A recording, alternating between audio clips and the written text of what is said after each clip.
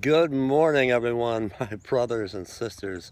December the 4th, today would have been my mother's birthday.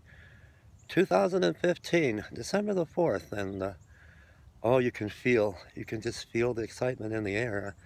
I know you can, that how close Jesus is, how really close he is to coming for us.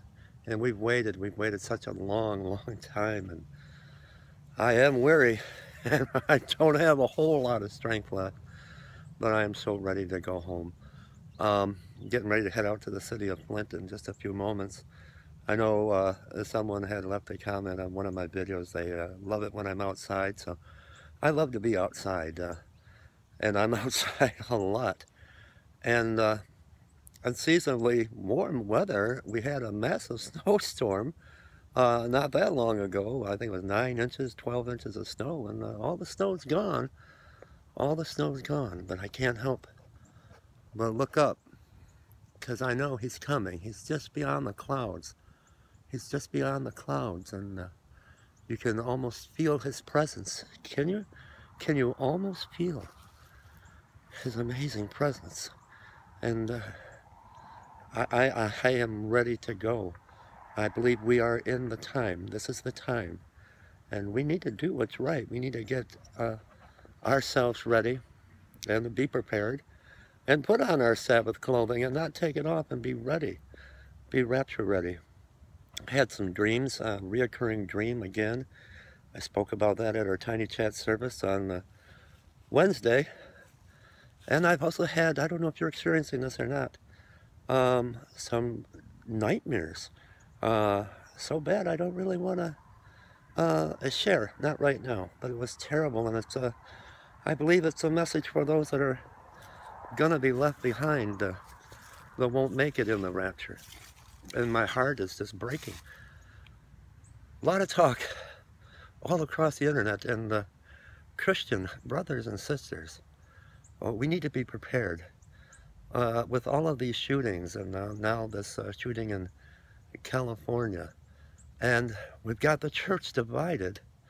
Some are believing that it is ISIS, and we have a terrible threat in the Middle East, and that our borders are wide open. And here we have the President of the United States won't call it what it is, radical Islam, and that might have to do with his Muslim faith, and these shootings and all these people that are losing their life. And they believe that it's real, that this really did take place. It wasn't a Sandy Hook.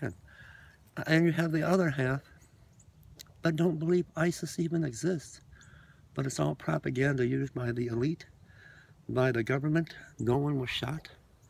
No one was killed in San Bernardino, California. It was just a big theatrical presentation, like a movie theater, like that they're putting on a play, that none of this is real. No one was killed in California. We've got to put our focus back into the living word. When Jesus said, you will hear of wars and rumors of wars.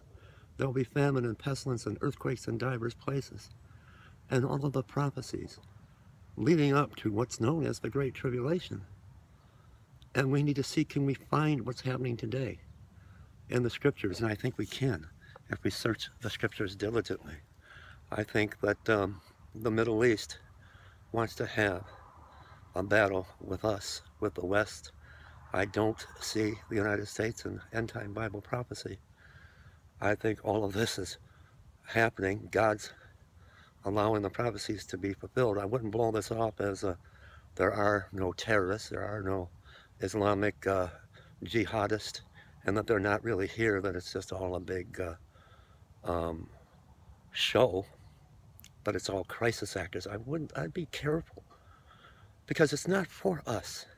It should show us that now we've got to do more than ever. We got to go out and be disciples. We got to go out and be fishers of men. We got to reach the lost. We got to reach the poor, the hungry, and the unsaved. Not just sit there at our computer and watch for the next crisis to happen. We've got to be a church. We've got to be the body, a body that's moving, a body that's moving while we're waiting for that trumpet to sound. We've got to move our hands, our feet. We've got to move in these last days. We've got to put out the cry. But the bridegroom is coming. It's almost time to meet him. We've got to be wise virgins, not foolish. We got to do that today. I often think of the parable of the sheep and the goats. I don't want Jesus to ever say to me, when I was hungry, you didn't feed me. I was so thirsty and you gave me no drink. I was naked and you didn't clothe me. I was in prison and you didn't come to visit me. I don't want to be left behind. I want to be found worthy to be with my Jesus, to be with my Lord Jesus. Oh my goodness. I want to thank, heading out to the city of Flint, Detroit all this weekend. There is no time, he's coming. I want to thank, for 2 days ago, Greg, precious Greg, for an offering to our ministry to the homeless of $20. If the Holy Spirit moves you, time's running out. Will you help me help those?